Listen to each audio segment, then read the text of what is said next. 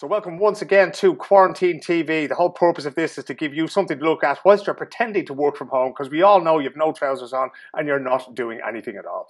I'm delighted to welcome one of the internet's most famous comedians, a guy who the first time I saw him was actually introduced to him by a Swedish person, and he sent me this link and go, "Do you know this guy? Is he serious or whatever?" And I just fell around the place laughing, and it was to do with hurling. The man in question is Sir Stevo Timothy. Stevo, how are you? How's things? How are you keeping, man? Well, not too bad. You were telling me there you've been getting some emergency supplies there just before one of the most important outlets in Ireland closed for the lockdown. What did you get yourself there? I got myself 2 teas just to make sure. Just to be on the safe side. And would they have come? I don't know what I'm going to do after this. Maybe just, maybe stay in my shed for the rest of my life. I don't know. We'll figure out something, but that's it. We're through the looking glass now. Could I ask you, because one of the things, we hadn't really interacted a whole lot on social media until the other day. We were sort of chatting away. You'd done a thing about COVID-19 and that kind of thing, and you were saying that, fear has brought out, you're usually in character when you're on the internet. You're playing the character of Farmer Michael, but you were saying that fear brought out the real you. How are you feeling about the whole COVID-19 thing in Galway there? I don't know, people are worried about it, and people in Ireland in general are worried about it, very worried about it. But I've severe asthma as well, so I suppose it's it's an extra little angle to the sword of Damocles dangling over my head. But I suppose you just giving it to my dad or my brother or something like that than I am with myself. If I kick the bucket, well then fuck it, so be it. I had a good life, you know what I mean? So I'm very what's the word? I'm very just sanguine about the whole thing. Yeah. The only thing I don't want to do is suffocate to death. That's a death that no one would want, would they? Yeah, I don't think there's too many people going to choose that, But have you found that it sort of has changed your life at all, Stevo? Have you stopped going out? I know you're still going out for a cup of tea or a cup of coffee in the morning, that kind of thing. But have you changed much of what you do because of this? I'm more aware of what I do, I suppose. I'm more, I suppose, not paranoid, but just hypersensitive about what I do. And I'd be thinking I'm meeting up with a fella now in the car. Geez, where was that fella now? Or you can't help thinking about it. And I suppose just for your own personal safety as well. So as I said, you don't want to be bringing it home, or you don't want to be the one that has to live with the fact that you killed your own father or something. Yeah. You know what I mean? That kind of way. Yeah. I was talking to Marion Keyes, the writer, the other day, and I was telling her that I had one job really that was booked in this week, right? And that was, there's a fella from ABBA is opening a new hotel here in Sweden, and he'd asked me, instead of having journalists there, if I could go down and film the whole thing. And I was thinking, if I have the virus and I kill the fella from ABBA, I'm never going to fucking live this down, You're finished. Yeah, but luckily that was cancelled, that kind of thing. But you're still working away. You were in the most famous BMW on the internet right now. So yourself and Sinéad are still doing videos every day, that kind of thing. Is a lot of the inspiration coming from this situation, or are you just carrying on as normal? Some of them are carrying on. Some of them, I suppose, are just because of you have to make fun of it. I've always made fun of things that I hold dear, because otherwise you're selective in what you do. So I mock dementia that my mother died from. I mock my disability that I nearly died from. So you can't, you have to be that way. So if people are afraid about it, people will laugh about it as well at the same time, because they need a little bit of relief from it. Tell us a little bit about the accident, because I actually didn't realise for a long, long time that you use crutches and you spent some time in a wheelchair because of a motorcycle accident. Could you tell me a little bit about that? And could you specifically, I'd like to know about when you realised how much your life was going to change because of what you suffered in that accident. I was in 2005, basically lost control of a motorbike. They're making a documentary about it as we speak, so I can't really give too much away, I suppose. But it's going to be on TG Cat, as they call it, TG Cat. TG Cat, we love it. TG Cat. So basically broke my neck and my back. I was paralysed from the chest down, just upper chest down for a while. So that was quite scary. It was kind of, I suppose I knew instantly that my life was going to be different. I knew, because I remember them talking in the hospital that I might lose the power in my hands and blah blah blah. And I remember saying to my dad that if I lose the power in my hands, I want you to bring in tablets to the hospital, because I'm out. Yeah. Because if I'm left quadriplegic, then I don't want in this world. Yeah. if my legs are gone, then I can deal with that. But if my hands are gone, I want out. So, and he was like, "We'll cross that bridge when we come to it." Yeah. Shut up. So, yeah, I suppose we kind of like we're. My dad is a bit more serious, but me and my brothers and sister and things were a bit more like just make a joke out of things. I remember like when I was in the hospital saying to my dad, "Well, if I end up in a wheelchair, as long as I have nice mag wheels, nice, I'll be fine." So like, you have to pull the fuss out. That's the thing. You have to be stylish about it as well, you know. But Yeah, yeah. but when you got in, were you doing sort of comedy? Had you, you know, what were you working with at the time? Had you any ambitions to get into comedy or that kind of thing before the accident, or was that just did that just come around? I was always a typical Irish class clown. Like we're all comedians, aren't we? Everyone in Ireland. But I was more of the smart arse though than anything else. I always used to like correct teachers and say things like, "No, yeah, well, that's like only if light was in a vacuum," and things like that, and they'd be like, "Fucking you smart," you know what I mean? So I was always a bit of a bollocks, like, so yeah. But I never really wanted to get into comedy, like, and I would have never had the courage or the guts to do it. And like I always watched stand up, and I always had an interest in it, and I always kind of thought to myself, "Geez, it'd be cool to do that," but didn't know where to start, right? And then I suppose one day I just like made a video on my car with my brother, and the rest is history. You know, it kind of blew up, and it was like, "Oh shit, this is something happening here that's weird and odd." So I just went with it, and Yeah. It's one of those things. I went back to those early videos that you did, and I just had a quick look at them because, you know, it's always interesting to see how a character sort of develops over time and that, you know. But when you started that, when you sat in the car with your brother, what was the goal? Was it just to have a bit of crack between him and you, and maybe throw it out? just a bit of crack. I was depressed and just wanted, I suppose, a creative outlet. Just, you know, it was. I was like, I always used to do a kind of a kind of boggery accent and rapping along or singing along to whatever was a popular song of the day. So like I just said to my brother, record me there for the crack, and I'll do the farmer. Martin was what the first video. He was Martin. Yeah. So and as you would have seen from the very early ones, they were completely, utterly different. Michael is 100 million times different. Like he's more very west of Ireland, and the voice is deeper, and you know he's completely stereotypical. And then I suppose like you don't even notice it changing. Yeah. Like, but I remember a few times when I'd be doing a video and I'd be like, "Sinead, we do this one about that, blah blah blah blah," and then I'd have to stop her and I'd have to watch a YouTube video to remind myself what Michael sounds like, because I couldn't do Michael. A lot of times that happened. Like I was the creator of the character and I couldn't do him. I had to update myself on what the character's like. So it was odd, surreal. That's brilliant. And where did Sinead come into all this? Because she wasn't obviously in the first couple of videos, but she appeared then after a little while, and is now like Kathleen is probably, you know, behind the camera is just, you know, she's an iconic comedy figure in herself, you know. Yeah, yeah. Well, I suppose I like the early Michael or Martin was always talking about his wife Kathleen at home. Mm. So like it was just a natural progression to bring Sinead in as Kathleen. You are going to be Kathleen, let's do it. Mm. And she opened up a whole world into it because she was more in tune with me, I suppose, and in tune with what I was trying to do. So like, you know, you have her to say something to give me that extra few milliseconds to think of something else, because obviously you don't want it to be too sketched out, like, so we always try and keep it just raw. Sometimes, like, I'll say to Sinead, we'll do an old-fashioned one, just rant, you know, and, you know, because you never want it to be too formulaic and too sketched and too rehearsed. Yeah. Because it kills it, I think. Yeah. You know, it's meant to be a madman's wife filming him in the middle of Connemara, you know, so like you don't want to take that edge away from it. Yeah. But when you sit in the car now, as you're doing at the moment, and Sinead sits down beside you and turns it on, you've kind of decided, right, today we're going to talk about this. So she knows that and you know that, but you don't have any lines written or anything else like that, no? No, I'd have like three kind of things, 3 points that I try and hit in my head going through it. Yeah. Or for instance, something about Donald Trump.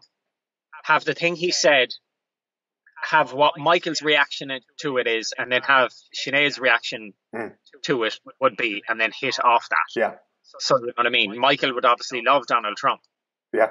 You know, so And then Kathleen would be like, well, maybe Michael, blah, blah, blah. And I go, oh, Kathleen, that's what them people, that's because you're a liberal or whatever, So and just kind of bounce back and forth like that. So yeah, because it actually strikes me, the more I look at them, right, and I know sometimes this is intentional, sometimes this is unintentional. Do you, now that you're, a sort of huge internet sensation comedian, do you go back and look at other comedians? Do you look at how things are structured? Or do you just go, look, this is fucking working, so I'm just going to keep doing what we're doing here? Yeah, it's just, this is fucking working, so let's keep doing it. Like, I've stopped watching, because we do shows and we do comedy and things like that, I've stopped watching all comedy, because it's like watching work. Yeah. So I don't, like, even like, I went to see Dara Breen in Baker Street there like a year and a half ago, and I was like, it was horrible to watch it. Not that he wasn't funny. Yeah. It was just horrible watching a stand-up show, because you're just, know everything that's going on, and you kind of know the way he's doing things and building up things, and you can read it even more so than a normal person can. So you're kind of like, you don't enjoy it as much, you know what I mean? So yeah, it's like that thing that people say, never go and see your sausages being made, because once you know what goes into them, you're never going to fucking enjoy it again. I'm the same. I don't watch news anymore because I do so much news video that you're looking at, you're going, oh, that establishing shot could have been better, and this kind of bullshit, Yeah.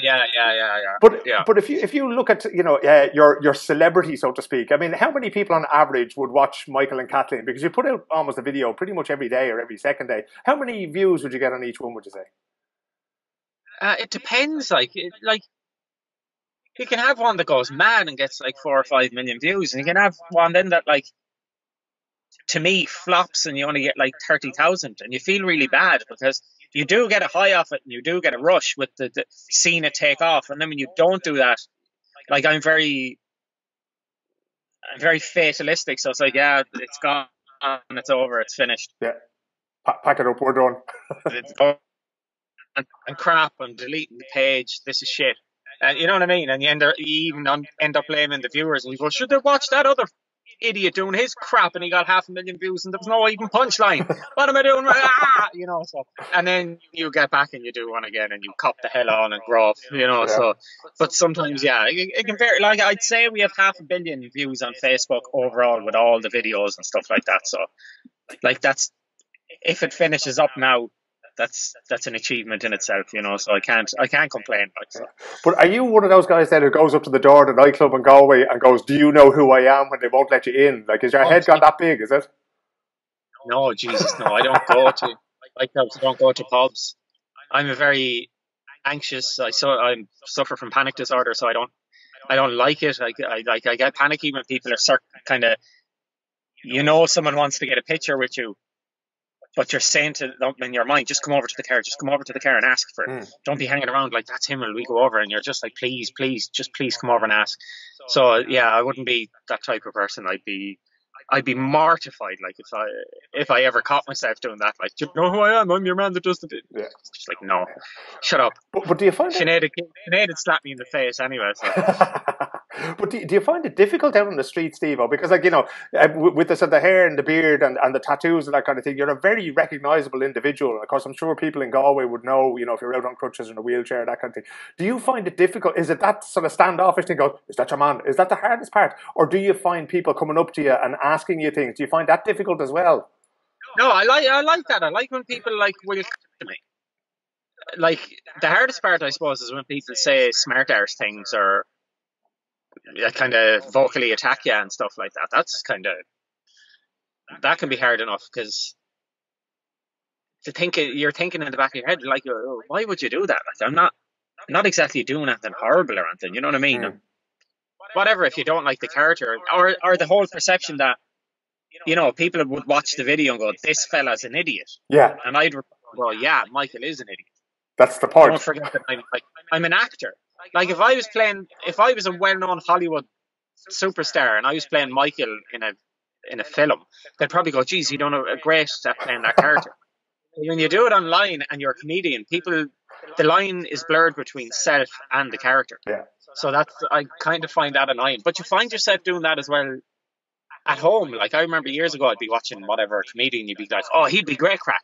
Yeah. And you're thinking, no. And people always go like, oh, I'd love to go drinking with Michael. And I'd be like, no, Michael doesn't drink anymore for very good reasons. Well, Stephen doesn't drink anymore for very good reasons. You would not like to go drinking, trust me. So it's kind of, I suppose they just think you're always like that and you're always on and you're always willing to be, going around doing Michael 24/7. Yeah. It's like, no, you get sick of doing it after a while, and you get sick of when people come over, will you do a video for me? And you kind of, like, you don't mind selfies and things, but, to put on a personalized show. Yeah. I have no problem doing videos. People put up, oh, my son loves your videos, he's sick, and I'm like, give me the phone. You know what I mean? Or and things like that. But it can get, it's drunk people mostly. It's drunk students, to be brutally honest. Well, they are indeed the lowest form of life, let's be honest, But students, look, I studied there, so I know all about these people. I am one of them.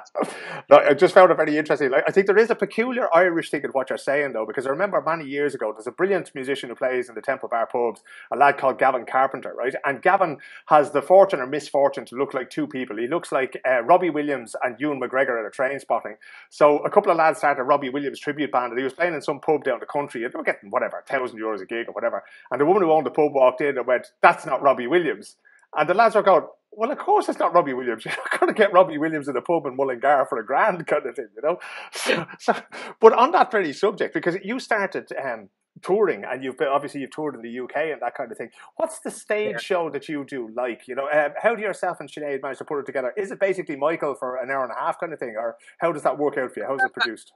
Well, we have a support act, obviously, and an MC, so it depends. We sometimes you'd be on stage for well over an hour and a half, and you'd be thinking geez, that was very short. And Sinead would be, no, that was 1 hour and 40 minutes or something. And you'd be like, was it? Other times, I suppose it depends on the crowd and depends what kind of feedback you're getting from the crowd. But it's basically the two of us in an armchair.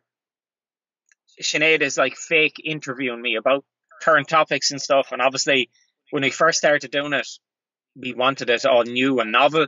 But a lot of people started shouting up, do the blah, blah, blah one. So we've had to include some of the classic sketches into it, because people, it's always play that song, the greatest so hits.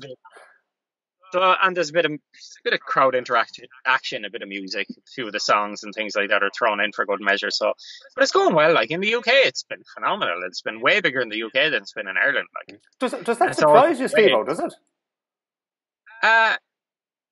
Kind of in the beginning, it was smaller because it was a lot of Irish people, expats and things. But now it's 95% native English people coming. So that's kind of cool. And in Liverpool, it's incredible. It's just astounding. The first time we went over, we done St. George's Hall. It holds 550 people or something like that. And we done 5 shows and sold them out. And it was just we hadn't even done a show, and we come out to 550 people in our first gig, and we get a standing ovation, and Sinead starts crying. And it's I'm thinking in the back of my head, yeah, this is very nice, but if we fuck this up, talk about the pressure being on us now, you know what I mean? And there was a lot of drunk people that had came from an Everton match, and it was they're not going to hold back, you know what I mean? Yeah, they let you have it. Liverpool people are known for their oh, we'll give them a free ticket because we like them as people. Yeah. It's we like you as people, but you better be fucking funny too. You better entertain us. But for somebody like yourself, you've spoken sort of on the record before about suffering with depression and suffering with anxiety and that kind of thing. I cannot think of anything worse than sitting up in front of 500 Scousers and being anxious about trying to be funny. How do you handle that? Because it just seems very, very odd altogether. I suppose the way I explain it is, I may only do that I may only experience that anxiety for maybe at most 8 hours, say, during that day and during the show. Say once every 2 weeks or once every month. If I wasn't doing this, I could be working in Centra, experiencing that type of panic for 8 hours a day, every day. Yeah. That's the way, because it doesn't matter what I'd be doing. I'd be still experiencing the same form of panic and the same amount of panic. So it doesn't really matter that I'm up on a stage or whatever, or I'm working in Supermax, or I'm being a mechanic. I'd still experience that panic. I'd still have that thing. And it's panic disorder is very different from random kind of, from panic attacks, in a way that I can't close in on why I feel panicky. I could be panicky in front of a big crowd, or I could be watching a documentary at home at 2:30 in the morning and have a massive panic attack. So there's not it'd be easy if it was just social anxiety, because I could just hide away, which I probably would. I know that's giving into it and feeding it, but I probably just would hide away more. So I suppose there's that kind of catch where it can come out of no place. It can be just so random and so weird. So. And there's no sort of CBT thing there where they say to you, oh, look at, think nice things or go to your happy place, or none of that sort of bullshit would work for you, would it? I'm getting better with dealing with it, and I don't know, I haven't been doing anything different. I think I'm just maybe maturing as a person, and maybe not maturing as a person, because that suggests people that have it as immature. But I'm kind of just maybe, I suppose I'm just accepting it a bit more, that's the way I am. And I think once you accept it a bit more, it almost goes away, which is the irony of the whole thing. So I'm just I think I'm learning to deal with it a bit more. When we go to the UK, my anxiety levels are really up here, all the time. Sometimes I mightn't be able to leave the hotel room or the Airbnb bedroom. I'd have to stay. People that would be coming visiting me, we had Speedo Mick, he done the big huge thing walk, he had to come into the bedroom with me because I couldn't go out to the kitchen to chat with him. So it can be crap that way. And I suppose it's the fear of the fear itself. You're always waiting for that big huge panic attack that absolutely nearly killed you the last time. And you're always kind of accepting in your head that it will happen, and it's how you will react to it. Because the last time that happened, I was agoraphobic and couldn't leave my house for 2 or 3 weeks. So, and that was very hard to overcome. I kept having to push myself a few feet each time. And the first morning I got into the car, it took me 5.5 hours before I managed to start the car and drive away. So that was and that was just sheer catastrophization. And they're not even panic for nothing, and it's your own body. Don't get me wrong, the fight and flight response is a brilliant evolutionary adaptation. It's a brilliant system. But when it backfires and you're creating it, then you're in a whole world of bollocks. You know what I mean? So, would you have your own partner? When you see the line and your body kicks in and the adrenaline flows and you run away. But I suppose I've the added thing then that I can't literally run away. So when I'm in someplace at a fast food thing or whatever, I know I can't run to my car. I have to get up the crutches and be really slow. And then when I get panic attacks, I get very shaky. So my legs aren't very strong. So sometimes if it's very, very shaky, I won't be able to walk.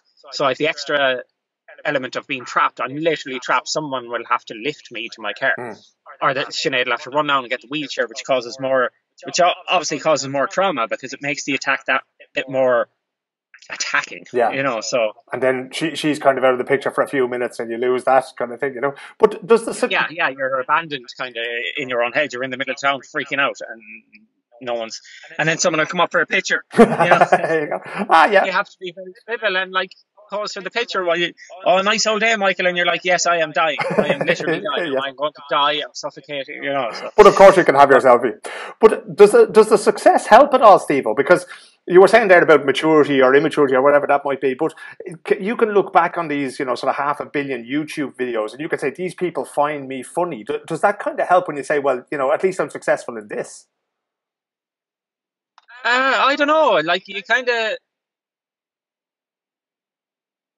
I am very proud of our achievements and proud of the amount of views I got and things like that. You get a lot of messages, people, oh, you're a genius and you're the best at what you do and all that. And I'm always in the back of my head, no, I'm not the best at what I would never consider myself. I consider myself all right at it, but I would never consider myself the best or better, because if you already consider yourself the best, then how are you going to get better, or how are you going to be the best? If you're already in your mindset the best, then you've completed everything and you might as well stop. And so there's always something to learn, and there's always we haven't even gone down the stage where we've done proper Farmer Michael and Kathleen sketches where they're properly filmed and stuff in a kind of a sitcom-esque setting or whatever. So the scope there for everything. And Farmer Michael then was the character I wasn't even the fondest of out of all my characters. I've loads more, but James Michael kind of took off, and he now I'm typecast into Michael. Even when I talk in my normal voice, people hear Michael in it, because I suppose the the Michael nowadays sounds more like me than the early Michael would have. So people kind of like if I scream down the road, Sinéad, will you get me a tease? People are laughing and stuff. Yeah, I'm not performing right now. I'm not performing. Like, yeah. So I don't know. It's weird. But has there ever been any interest from sort of, from TV, from Channel 4, from other than TGR? Because are you an Irish speaker, by the way? No, Sinéad is fluent. Okay, brilliant. But has there ever been anybody who's come to you and say, like, I don't know, fucking Night Hawks or whatever? I don't watch TV. I only ever watch sport, but nobody's ever said to you, will we put Michael and Kathleen into this and see if we can make, I'm not going to say Mrs. Brown's Boys because I don't want to insult you, but there you go. Thing kind of fizzled out. What was that? The Republic of Telly kind of fizzled out. Yeah. And we were kind of getting big. And that died a horrible death. I watched one or two of the last episodes and I was like, oh, Jesus Christ. You do get pissed off now and again. When you see, like, we're doing, say, a 20-leg Irish tour. And you get on one or two radio stations. Well-known comedian X is doing one Vicar Street show, or he's doing a place in Wexford. And he's on all of the well-known radio stations. He's on The Late Late Show. He's on every other, like, show. And you're kind of like, what do we have to do? And obviously then you realise, like, their manager or producer is blah, blah, blah. Because there's other people that do videos as well. And I was always wondering why they were on The Late Late Show like 3 times and we never got the opportunity. And then I realised the producer of their podcast is the head producer of The Late Late Show. Yeah. So then you're like, good old nepotism, alive and well and aired and stuff. If you're not with Lisa Richards' agency or whatever, you're basically go away. Yeah. Because they'll go straight to them and go, who do you have to come on to do a bit of comedy on Friday night or whatever, and they'll send over their man. So when you're doing it on your own, you have to fight tooth and nail for absolutely every bit of like TV or whatever. Like the most of it, what we've got is because they like our stuff or have contacted us first. Because you almost feel at this stage they're not contacting anyone because you give them the power then to ignore you with saying no. Yeah. And that hurts you.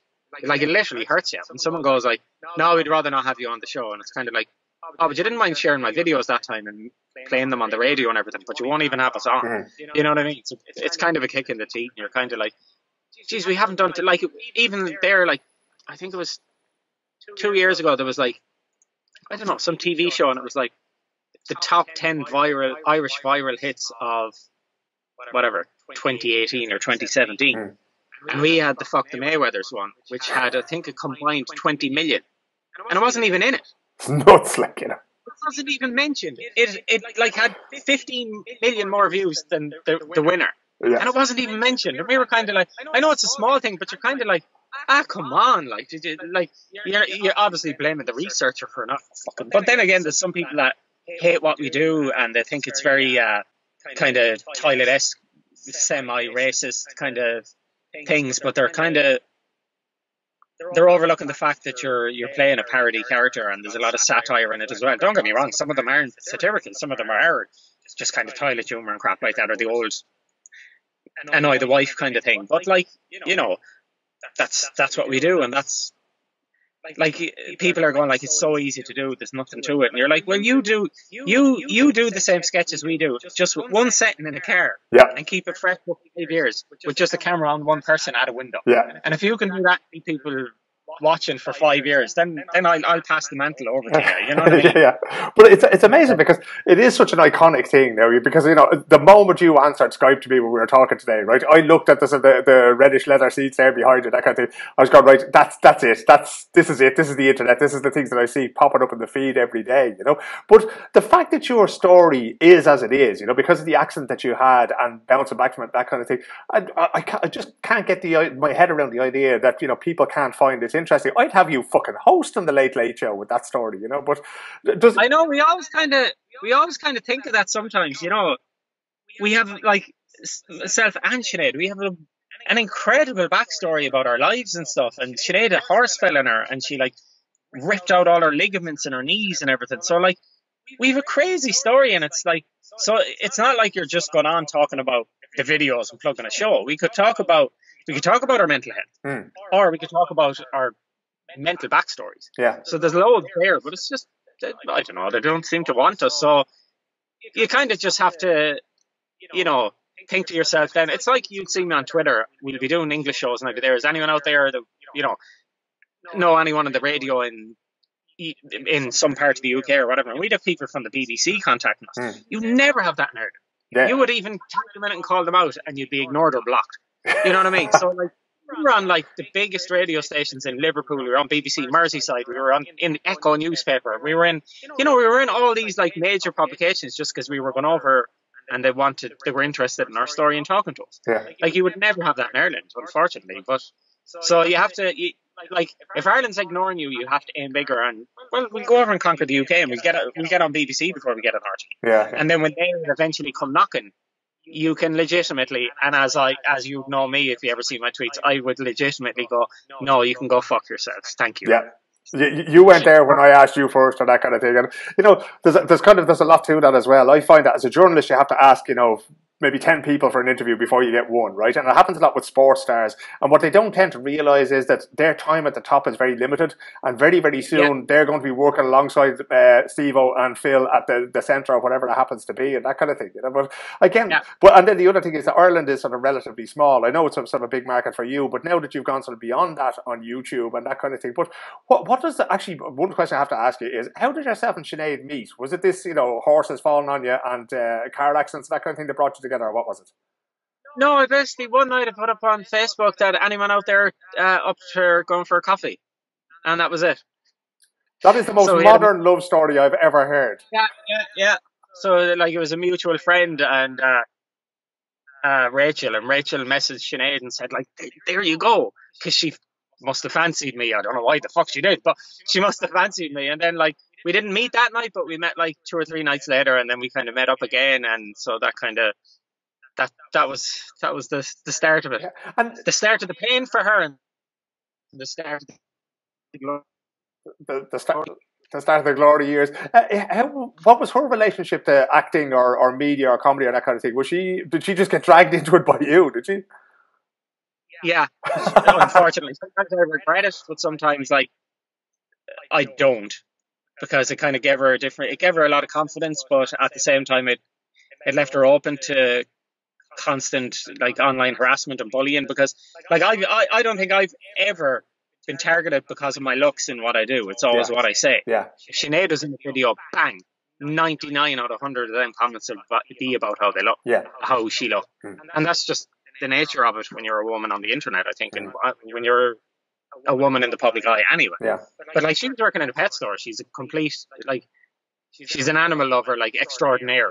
She's like basically like she talks and walks with the animals. So like, but so yeah, she's she enjoys it, but there's certain sides she doesn't enjoy either, because she kind of wouldn't be panicky before a show, but she'd get more panicky afterwards.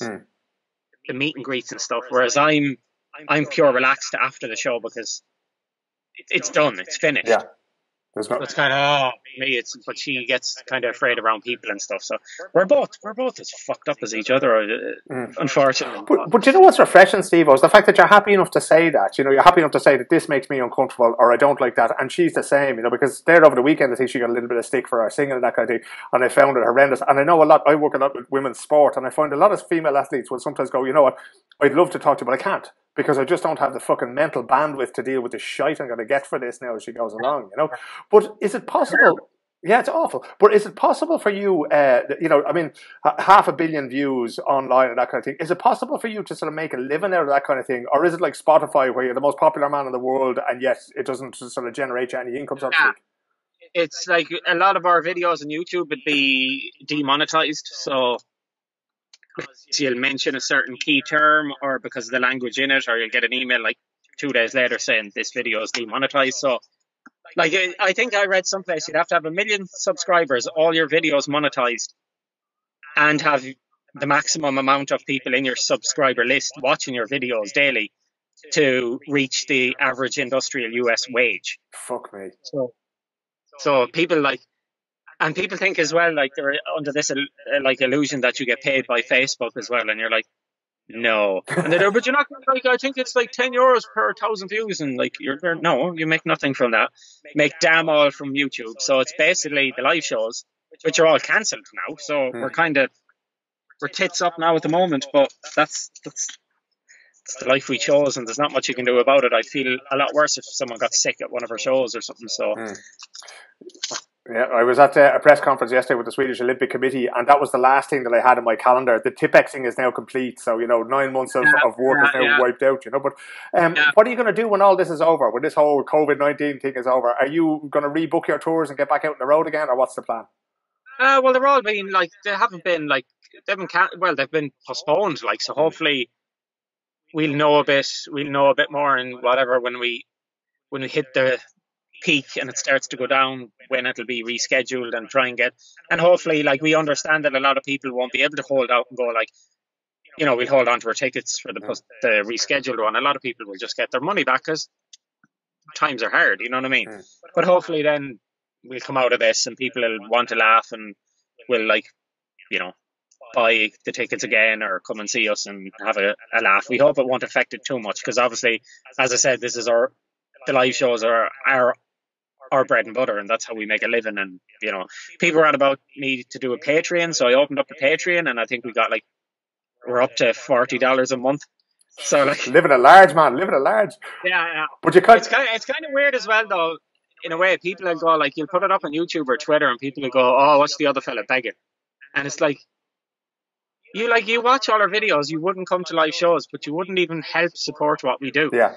And we do it for free every day, all the time, and it's kind of if I was following a person and they said that, I'd be like, oh, most definitely, even $1 or whatever, you know what I mean? Yeah. So it was I started patching a while ago, and there was $2 and $5 and $10, and now I'm getting rid of all the $10 and $5.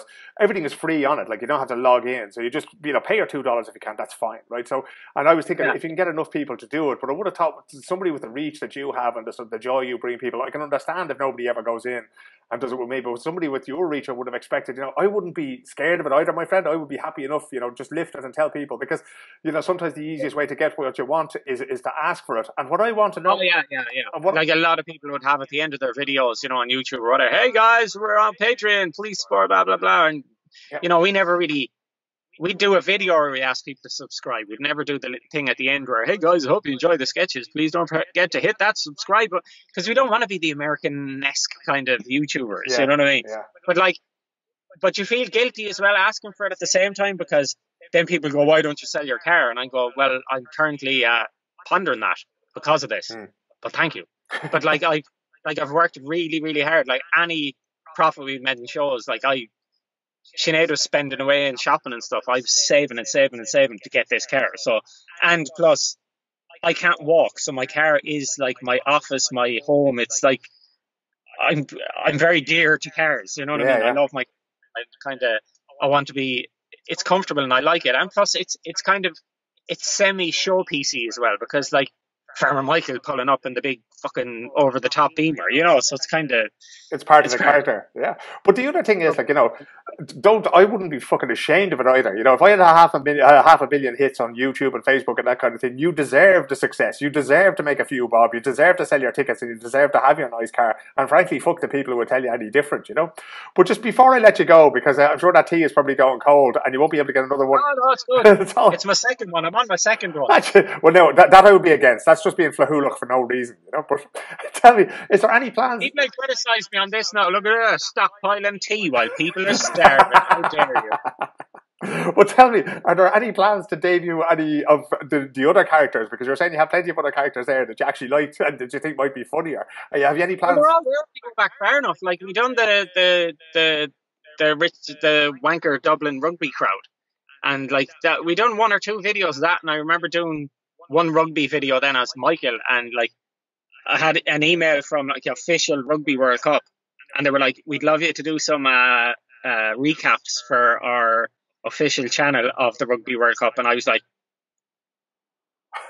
yes, please.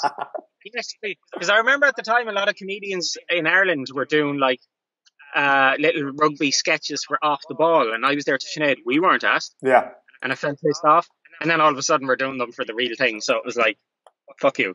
So, I have them, we have, there's some of them there. I have James Bernard, the kind of the pure little scumbaggy fella that goes around macing people and robbing people. I have him, like there's loads of sketches of him up there and things. But I suppose and Mark Jones, the conspiracy theorist fella, I have a lot of him as well. But I suppose Michael just, he blows them out of the water, unfortunately, and that's, without him would I be known anyway? So you have to thank him for that. But do you like him? Do you like who Michael is, Stevo? Yeah, because he's a horrible human being, but he is so ignorantly so. Yeah. Like he's the stereotypical Irish person that, like, he's so ignorant of these things, but if you educated him about them, he'd be more open to it. Yeah. Like he's not badly, or inherently badly, like, homophobic or racist. He's just ignorant. Yeah. He's so ignorant he doesn't even know how ignorant he is, kind of thing. Yeah, like the one I done about the gays have a special duct in their hand and that's how they make love. He's just, like, the surrealism of Michael's ignorance, like, knows no bounds, so. and on that note, long may it continue with Michael and yourself and Sinead, and every success to you, Stevo, my friend. And I hope that the tea shop at Supermax there, actually, if I were you, I'd be nipping down to Pat now and asking them for a few bob, because a few hundred people will see this as well, and they might start frequenting them when he starts opening again. Get them to send you the check. I don't have Supermax, give me money. So, yeah, as I say, sometimes the easiest way to get what you want is to ask for it. Listen, thanks so much for talking to me today, and every success in the future. Thank you so much, man. I appreciate it.